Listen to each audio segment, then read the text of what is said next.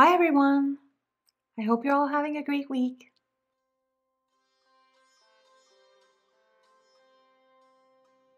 This week I'm feeling an urge to work on a square painting. And by square painting, I really mean that I'm working on a square substrate, and I've kind of want to create a bit of a geometric abstract of sorts. I sort of gravitated to my ruler and started adding some lines, and then in the center I thought, well, I'll add a circle to make this complete, and then I'll start adding some color and work from there. Normally I'm not overly careful about adding my background color, but I sort of have an idea of how I'd like to have this painting colored in. And so I'm going to start by adding some turquoise that was on my paint palette to part of the painting, and then I'll add a little bit of my quinacridone rose to the center of the painting. I have this idea of working with this turquoise, blue, phthalo turquoise, my quinacridone rose, and also to work with sap green as the main colors for this painting. And so what I'll be doing is just working with pure pigment and also mixing these different pigments together to create other colors. And then of course at the very end, you know me, I'll probably be adding a lot of metallic iridescent paints as well. But for now, I'm going to start adding my layers and slowly but surely start building up the idea that I have in my mind. This would almost sound as if I have a plan, and I guess in some ways I sort of do, but as per usual, things can and will probably change along the way, so hang on tight.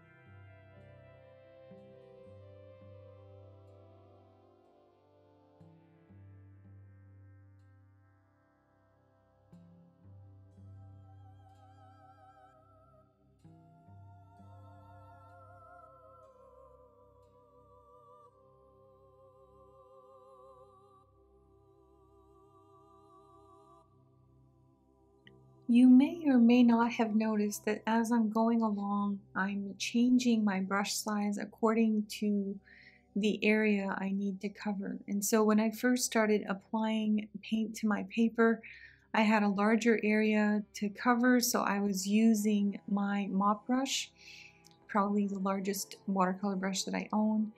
And then I moved on to using more medium-sized brush. It's actually a round brush number 6 in this set here. And now I'm working with an even smaller brush to cover this area because it's an area that's a little bit tighter for me to work in. And so if I was using a bigger brush, of course, that would be very challenging for me to be precise. I'm not usually the kind of person or kind of artist, I guess, who works in a very detailed way, especially when it comes to my paints. I like to often work in a very loose, less controlled way, but I do on occasion love to create these little paintings where I can practice more precision with my paint. And this is one of these situations. And so I've moved on to working with a smaller brush. Interestingly enough, in this instance, the brush is a number 7, but it's a smaller brush than the previous brush I was using. And that's because I'm using 2 different brushes from different paint sets. And so in this case, this one is a number 7 from My Artscape, and then the other one I was using was a number 6 from Benici. But yeah, it's better to work with smaller brushes. I almost even went with my micro mini brush to work in this area, but the micro mini brush is really mostly for more fine detail, I guess, for fine detail work. And though it would have worked in the areas where I want to be a little bit more careful about not getting my turquoise over my green or my quinacridone rose, like in this area, for instance, it probably wouldn't have been great for the other areas of that square where there's a little bit more area to cover, like right here, for instance. So anyway, just a little side note, because that's one of the things that's important to take note of when we're painting. The bigger the area we need to cover, it seems to make sense that we would need to use bigger brushes. And if we wanted to do more detailed work, it would also be good to move into using smaller brushes. Just thought I'd mention that. I know most of you have experience and may already know this, but there may be some of you out there who are beginning and not 100% sure which brushes to use at what time. So this can be one of the factors to consider when you're trying to determine your brush size.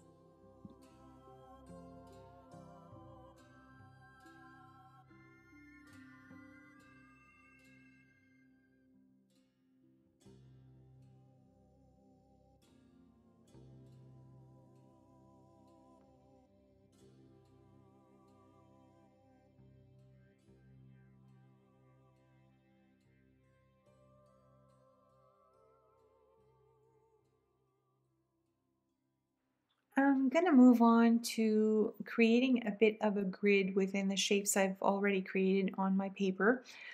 And before I do this, I am using the finest tip of my Zig dual tip marker to delineate the shapes that I already have on my painting.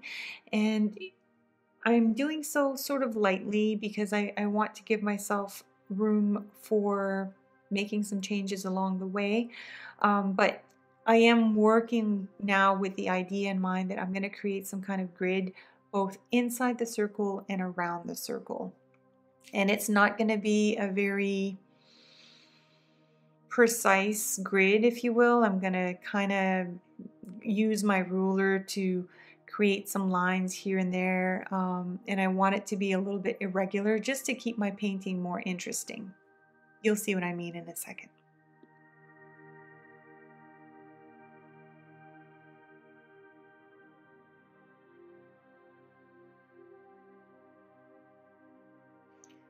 I've decided to use a pencil to draw in the next few lines I'm going to put in my painting. The reason I'm doing this in pencil is that I can have the flexibility to remove lines if I decide that I'm not happy with how I place the lines. I'm not really placing them in a very logical way. I'm sort of just intuitively looking at what's on my paper, and I'm drawing in lines that, can always change as I go along. But I want to create a design that's not necessarily repetitive of the same shapes, though I'm sure some of the same shapes will show up. They'll simply show up in different sizes in my painting.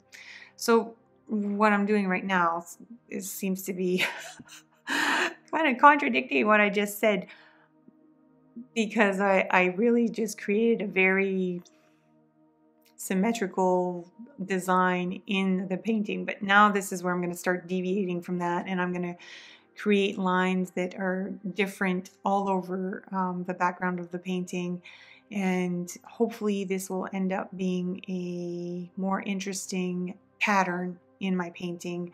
And when I say pattern, it's going to be a pattern in that the shapes will repeat, but they won't necessarily repeat in the same size or in the same dimensions. I don't know if that makes sense, but hopefully you'll catch what I mean as I'm going along.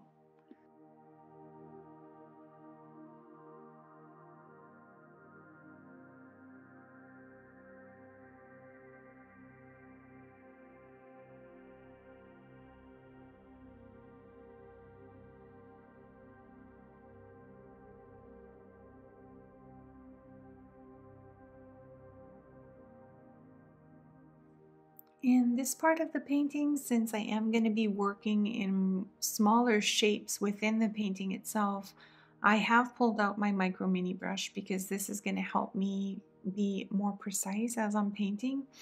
And I don't really know. I mean, usually I'm not really, it's not really my thing, I guess, for the most part, to paint in a very controlled way. But I think there's been so much going on in my life over the recent weeks. I feel like forever, actually. Oh man, not forever. I know it's not forever, but man, I like moving last year and then moving again this year. That was a tough one. And I'm still recovering. And I think I felt a little bit like maybe there was a lack of structure or something in my life, and so this is a way for me to create a little bit of that in my creative process, and maybe to help me sort of create a moment of zen by doing something that doesn't require me to think a whole lot in terms of what I'm putting down on paper. I've selected 3 colors that I'm going to be working with. I've created a sort of makeshift grid in the background. It's not very linear or symmetrical, but something that I find interesting. And now I'm just going in with the colors I've selected, and I'm starting to add a little bit more intensity to some of those shapes, and I want to spread the colors I've selected all over my painting. And this is the first part of the process, of course, or I guess the second part of the process, because it really is like a third or fourth layer of color at this point.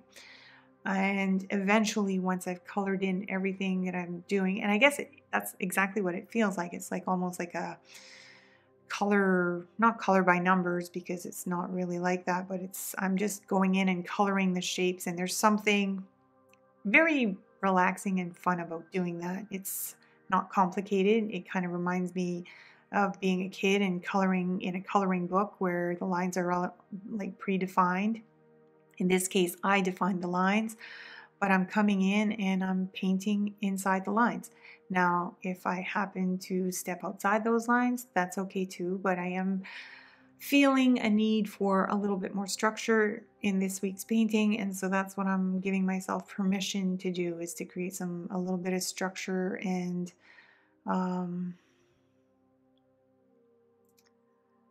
Yeah, structure. I need structure. I need to, I guess, maybe slow things down and just get back to having a bit of a routine. You know, when you're moving and you're unpacking boxes and getting settled into a house and getting used to a new space, it can be a little bit unsettling in some ways. And my life over the last few weeks or over the last few months to a year has not been very routine, if you will. So it is nice to have more structure and a little bit more routine, and for me to get to do something like this that is very simple and helps me get grounded again.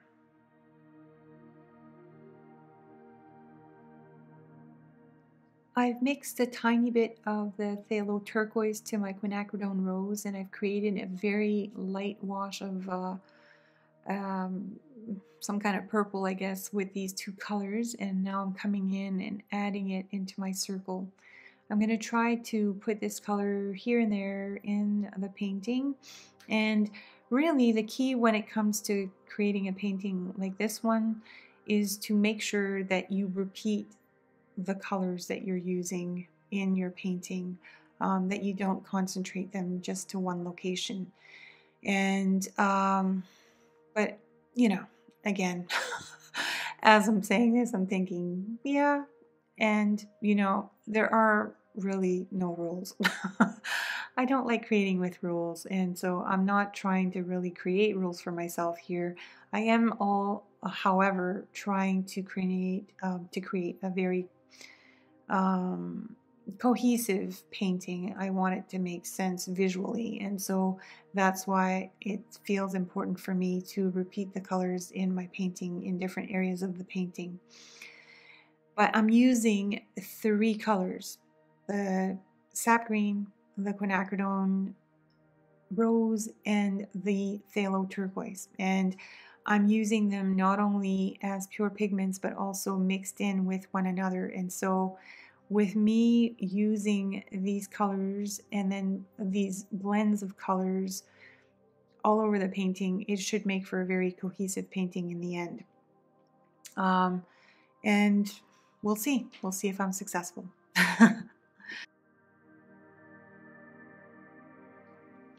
Here I'm mixing a bit of my sap green along with the phthalo turquoise, and I'm creating a wash that I'm going to add to the circle. So far that circle is the only area in the painting that has not yet gotten a bit of that sap green, well, maybe other than the square that sort of surrounds it. But I do want to add some of it, even if only a little bit, to the center of the circle, because again, I want to make the painting cohesive. I want it to make sense visually, and so that's why I've decided to add it here. And I am going to add more of that sap green in other areas of the painting, and so it should all come together as a very cohesive composition, I guess is the word I'm looking for.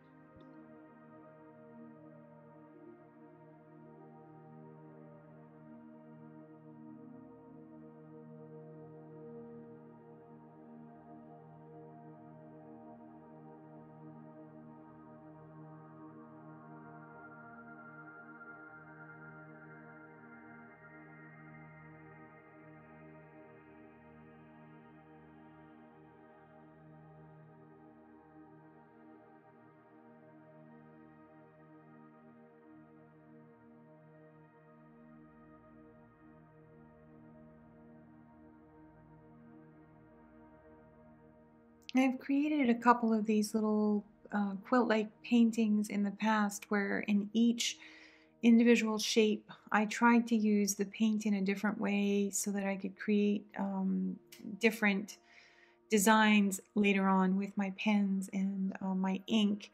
And in those paintings in particular, I guess the purpose was for me to sort of practice creating different marks. in this specific painting, that's not necessarily the case. I'm trying to work on painting with precision. I'm not trying to create different paint effects, although I did use the salt in the beginning. I'm really at this point just trying to paint with more precision using my brushes, and that's kind of that's it. I could, I suppose, try to add my paint in the different shapes in different ways, but I think this painting will be busy enough, I guess, is how I'm looking at it, with the fact that I'm adding all of these different shapes and different colors, that I think if I tried to create too much other details within the different shapes, it might be a little bit too much for the eye. And so I'm going to try to keep it relatively simple, even though the shapes in themselves will make the painting more intricate. I think that's going to be more than enough in terms of visual interest.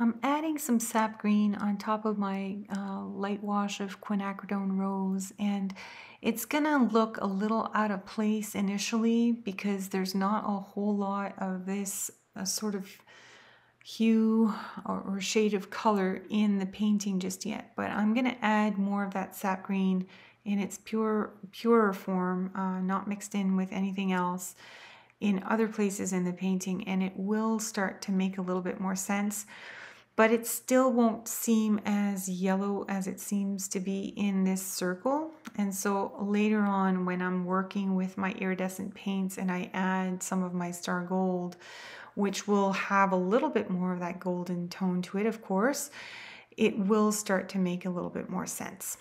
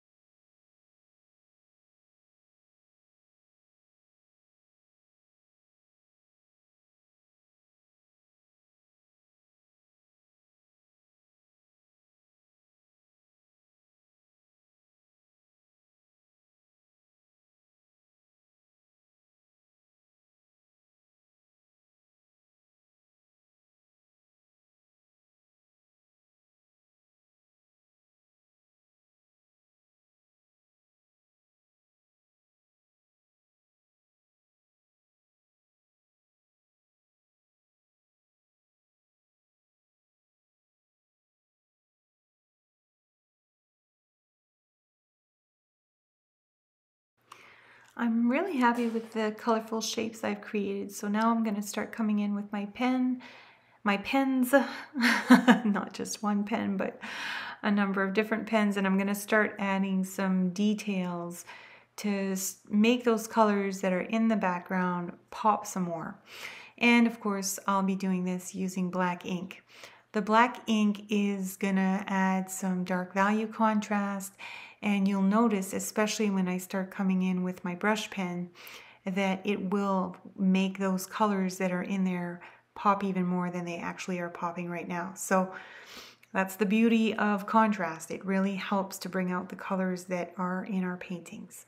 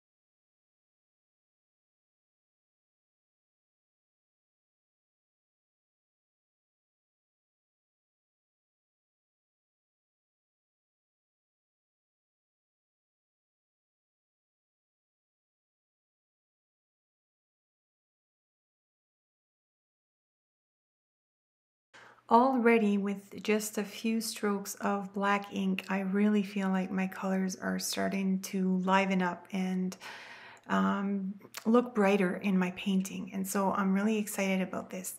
I was working initially with my fountain pen and it was doing a pretty good job. Um, and I think I was hesitating to go with my brush pen at first because of course doesn't have a solid tip, and sometimes if my hand's not very steady, I don't feel like I can draw very consistent lines using my brush pen. But I have a lot of lines to trace over, and I feel like my brush pen is just going to work a lot more efficiently. It's got more ink flowing down the bristles, and even if my lines aren't going to be constantly consistent, I still think it'll be much easier and faster for me to work with my brush pens. And so that's what I've decided to do. I've switched to the brush pen, and moving forward, that's how I'm going to be creating the lines in this painting.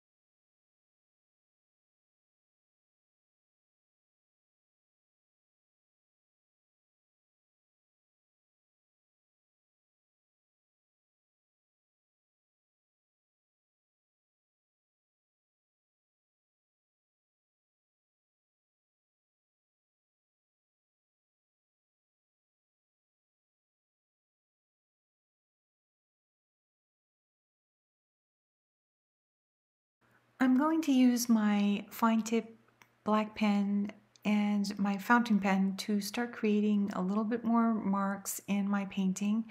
And I'm only going to create some very simple marks. This is not unusual for me. I like to keep things as simple as possible. And I want to, again, create what was already in the center of my painting. I want to spread a little bit of that all over the painting to make it more cohesive. And I will also add some dotting into some of the shapes, and I'll spread that all over the painting as well. But I'm not going to do it in each and every shape because I also want to leave myself some room to come in and add some of my iridescent paints.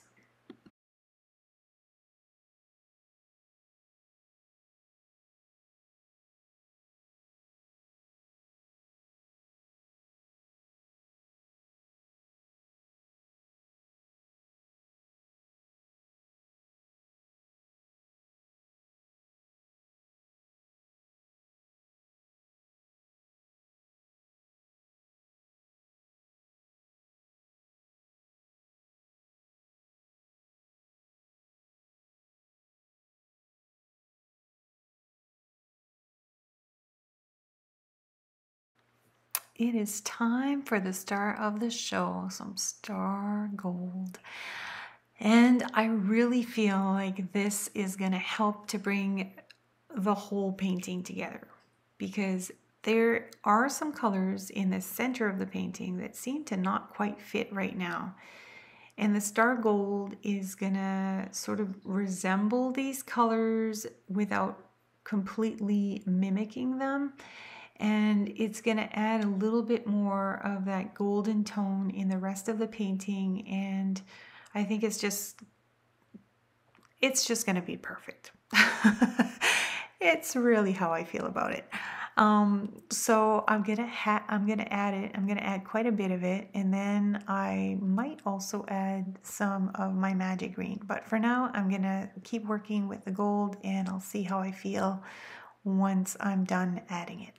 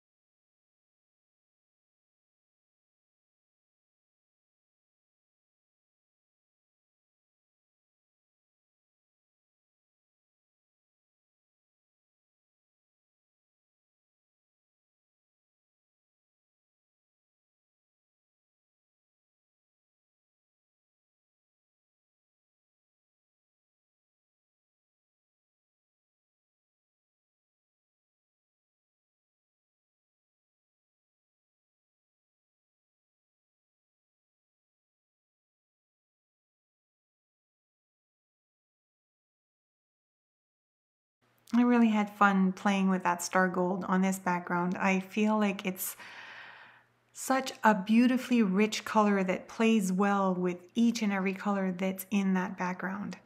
But I feel like I need a little bit more magic, and to do that, I'm going to bring in some magic green. Now, the fun thing about the magic green is that it will add some light value contrast, which I think at this point seems to be lacking in this painting so far. And because it has that greenish tinge to it, it's also going to work really well with the colors that are in the painting. So I'm excited about adding it, and I think it's going to be the perfect final touch.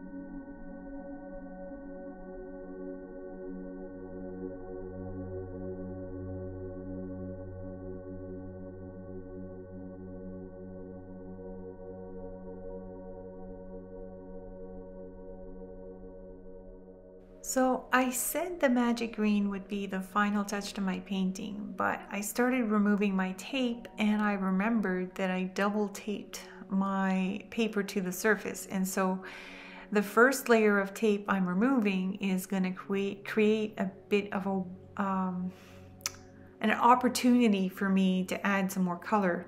And since there's not a whole lot of that quinacridone rose in my painting just yet, I think I'm gonna add a frame of that color all around the pattern.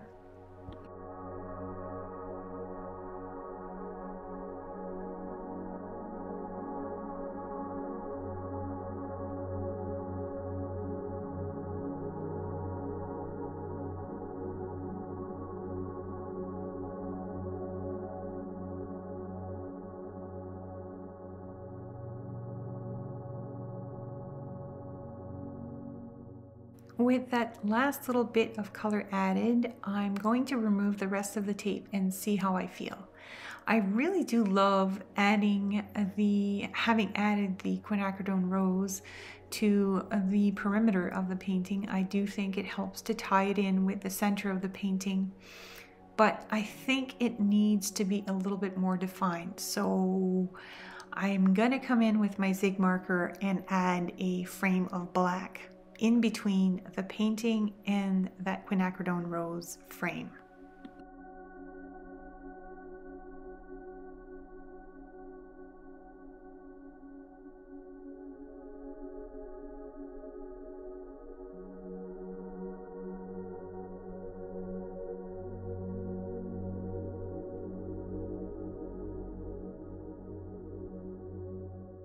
And just like that, with a little bit more black, my painting is finished and I love it.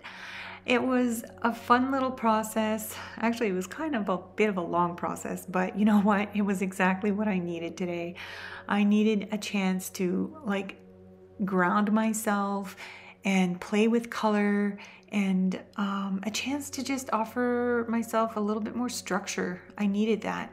And I feel really, really happy with the results of this painting. It's fun, it's bright and cheerful, and I really enjoy looking at it.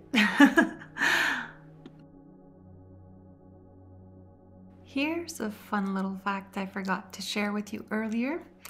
This past week, I celebrated my YouTube anniversary, and I am starting my 3rd year of being on YouTube.